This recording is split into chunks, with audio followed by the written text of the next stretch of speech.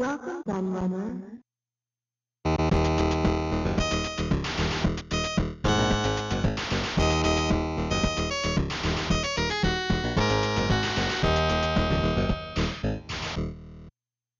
The glory days of the video game arcade might be a long way behind us, sadly, but they certainly haven't been forgotten, and in this video I'm going to take you back nearly 30 years to those heady days that played such an important part in our youth.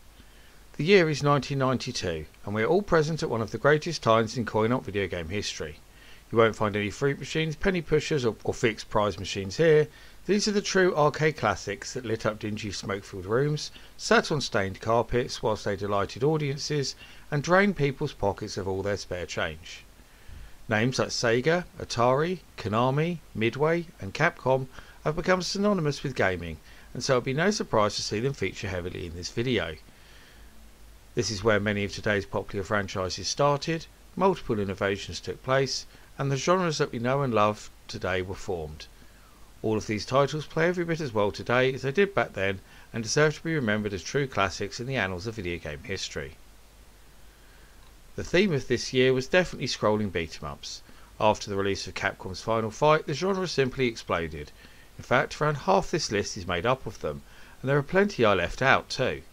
This would also be the peak of the craze, as it would be another Capcom game in Street Fighter 2, as well as a certain digitised Bloodfest that's just got a new movie, that would flip the coin to fighting games. Even without all the beat-em-ups, there's still plenty of fun to be had in 1992 though. So let's have a look at all the contenders, shall we?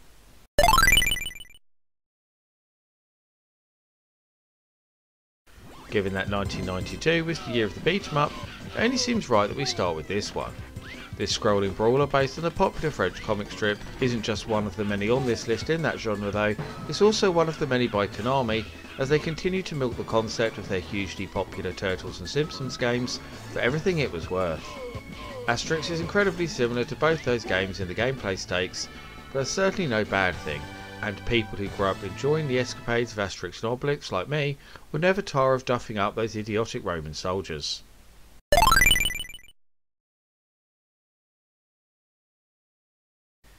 Mad Dog McCree was a huge hit for American laser games, giving the format made famous by Dragon's Lair a new lease of life. They were quick to capitalise on the concept, producing a series of spin-offs and sequels. Indeed, Mad Dog McCree 2 The Lost Gold was also released in this year too. But one of the most interesting is definitely Space Pirates, which took the light gun shooter into the world of science fiction. You'll see most of the same things here: dodgy acting, rubbish special effects and more than a few unfair deaths, but you still have fun trying to make it through each scene.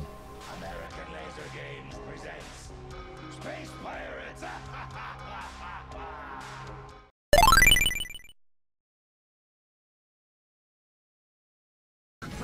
Anyone who frequented arcades in the early 90s will remember Namco's stunning 3D shoot-'em-up Starblade with its fully immersive cabinet. The game's huge success saw the company develop so much for follow-up in Galaxian 3, which also serves as a rather bizarre sequel to the Galaxian Galaga franchise too. The game was enclosed in an even more immersive cabinet that now supported multiple players, but the System 21 3D hardware was gone in favour of a new Laserdisc system that only added to the wow factor. Sadly, this game can never be fully replicated via emulation due to its design.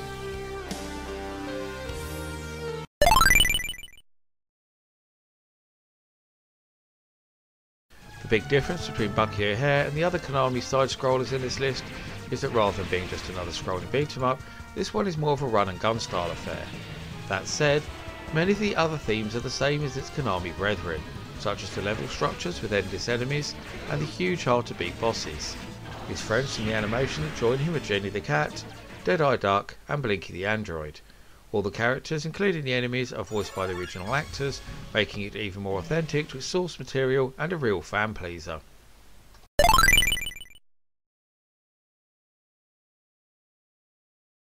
It's hard to believe that Cosmo Gang was the first puzzle game ever released by Namco, but that's not the only interesting piece of trivia connected to this coin-op, as the eagle-eyed among you will no doubt realise that this is the exact same game as Pack Attack. That's right, this game is completely rebranded for the West to star everyone's favourite pill popper.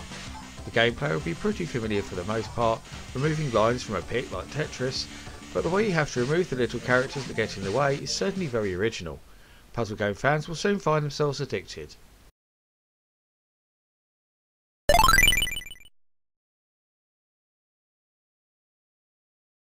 Final game in the R-Type arcade trilogy, Leo deviates greatly from the gameplay of its predecessors by removing the use of both the Force Pod and Wave Cannon.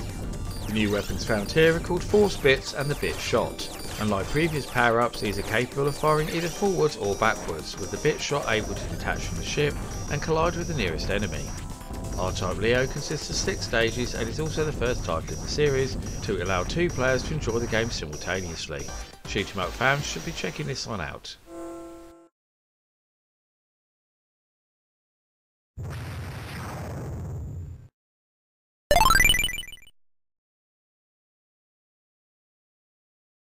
Guardians of the Hood actually started life as Pit Fighter 2, a sequel to Atari's hugely popular digitised fighting game from 2 years previous. However, as this one takes the form of a scrolling beat 'em up instead, the decision was made to change the title. You'll recognise many of the same graphical techniques though, with fully digitised sprites and backgrounds, scaling effects, and motion captured animation. But there's a new set of characters and the gameplay is obviously quite different. It might seem a little janky by today's standards, but Guardians of the Hood was pretty groundbreaking.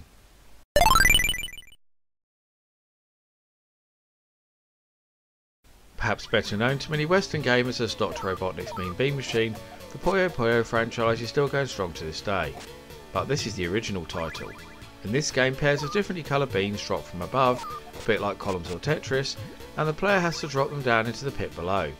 You can rotate the colours round so you can better match them up, and when 4 or more eggs of the same colour touch each other, either horizontally or vertically, they vanish and you'll dump some bad beans onto your opponent. Puyo Puyo is one seriously addictive puzzle game.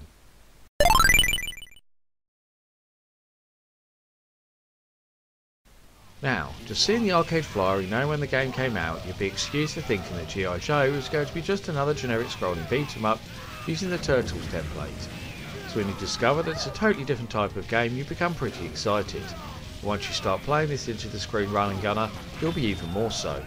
G.I. Joe is an all-action arcade experience that supports up to 4 players and is more than a fitting use of the licence. It's not the most well-known game on this list, but it's undoubtedly one of the best.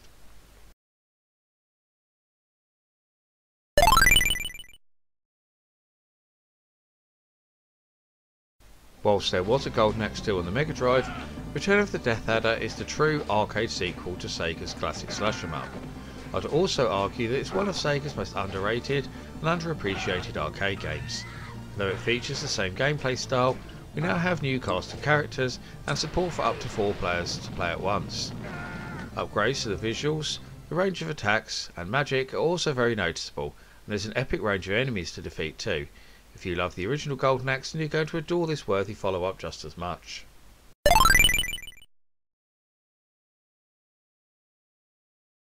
The sequel to Smash TV, in Total Carnage, 1 or 2 players can assume the roles of Captain Carnage and Major Mayhem in a frantic assault against the kamikaze forces of General Akboob. There's an unending and often overwhelming number of enemies pursuing the heroes at all times. Thankfully, there are also many power-ups, bombs and even missile strikes to assist the player on their way to the final boss himself. Along the way you must try to rescue civilians and collect all the valuable items left lying around. It might be brutally hard, but it's also immensely enjoyable.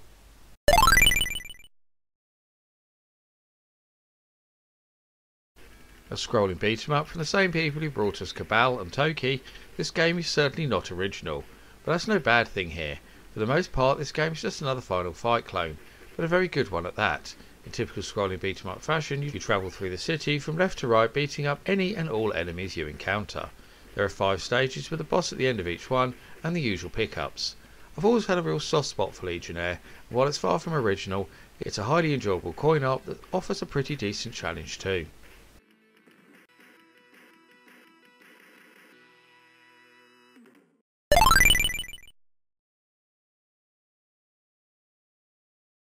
This is one of 2 sequels to Taito's original Football Champ game from 2 years previous.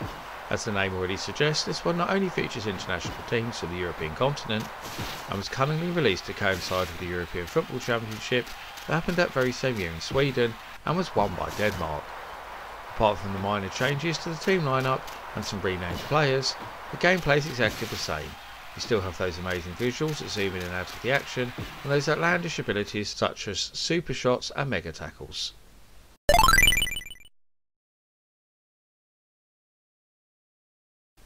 When Konami first released Lethal Enforcers into the arcades in 1992, it caused quite a storm in the media, as it allowed you to shoot photorealistic enemies. This publicity followed it onto the home formats, as it became the first game to get a mature audience's rating in America.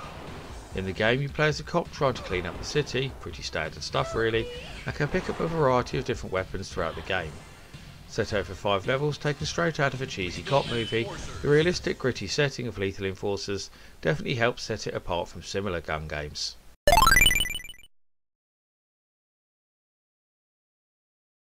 It seemed that everyone else was copying Final Fight and Irem didn't want to feel left out, so came up with Undercover Cops. While there is certainly nothing original about the game, it does have quite a unique look to it. The gritty street setting is a lot less colourful and more muted than similar titles, with a strong element of urban decay to it. Another thing I liked is that you can break large parts of the scenery around you and then use it as a weapon to beat your foes.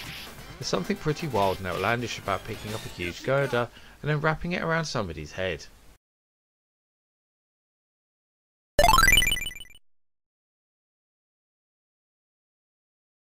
The third Outrun game to be released by Sega in the arcades. There were loads more if we count home releases. Outrunners is also a title that I have great memories of. In fact, I would easily count it amongst my all-time favourite Sega arcade games.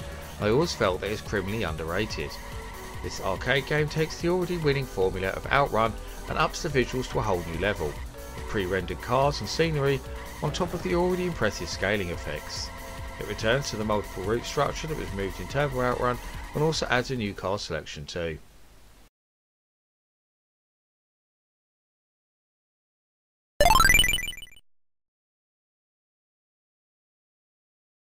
It's safe to say that the original Street Fighter II coin-op was a pretty big deal when it was released in 1991. Capcom were very keen to capitalise on that and came back the year after with this revised edition, which is actually the one that people seem to best remember.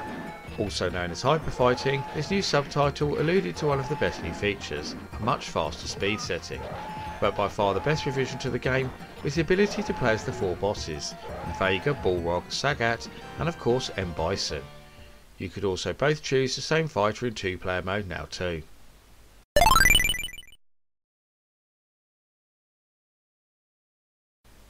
There have been many games based on the ever popular X-Men franchise over the years, but this 1992 Konami coin-op has to be the best.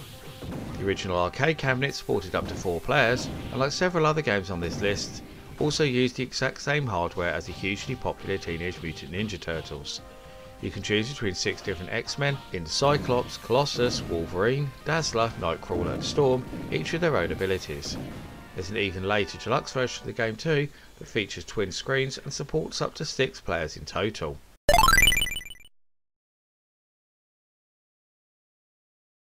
Racing games have always been a popular staple of the arcades. In actual fact, they're one of the few genres that you'll still find in today's prize ticket dominated venues. But in 1992, Sega drastically changed the landscape in this field by releasing the highly acclaimed Virtua Racing. Although it wasn't the first driving game to use 3D polygon graphics, that accolade goes to Atari's Hard Driving, it was the first to use them in a true arcade racer. It also featured multiple camera angles, 3 very distinct tracks and a huge widescreen display. Often cloned but rarely bettered, Virtua Racing is another bona fide Sega classic.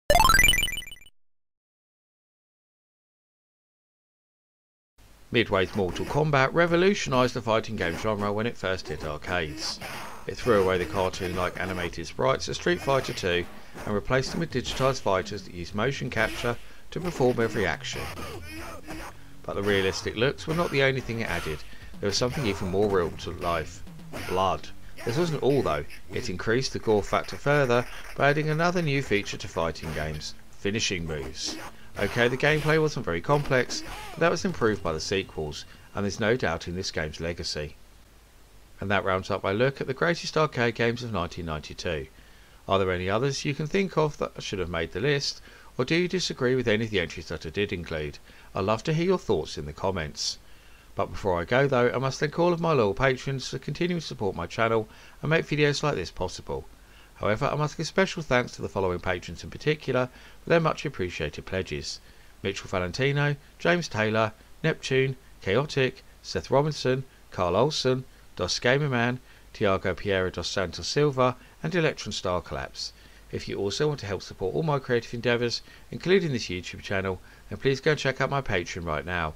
You can get access to a host of extra content, including downloads, exclusive videos, creative insights, and much more besides.